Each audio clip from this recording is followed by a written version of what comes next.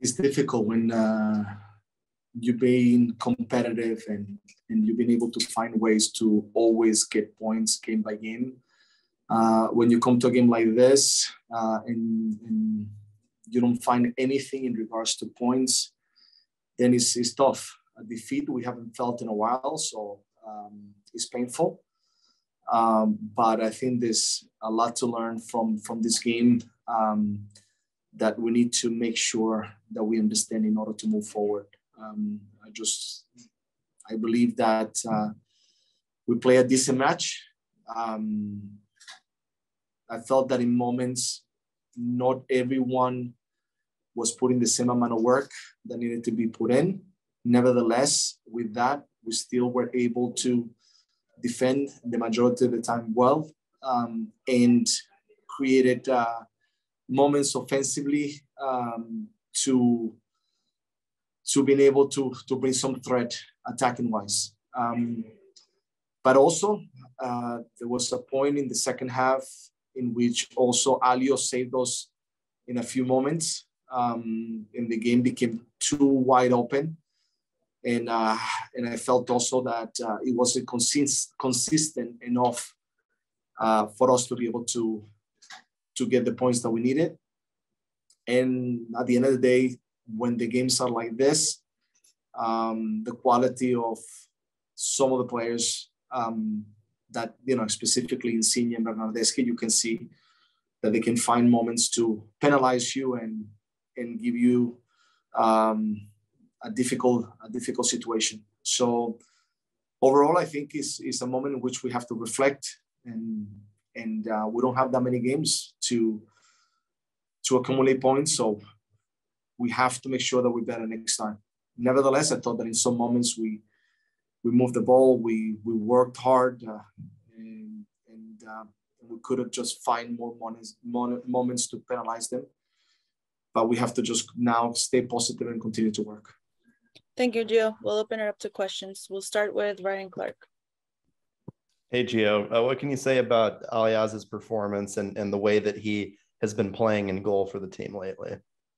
Yeah, I mentioned that I thought that in some moments he saved us in keeping us in the game, in providing some saves that we're now starting to get used to it.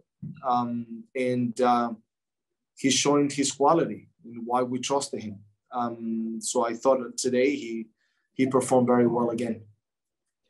And defensively, what are you noticing in terms of the issues that have allowed teams like Toronto to get into those dangerous attacking spaces? Was that a product really of the talent on the field for Toronto, or do you think there was something tactically that the team could have done better?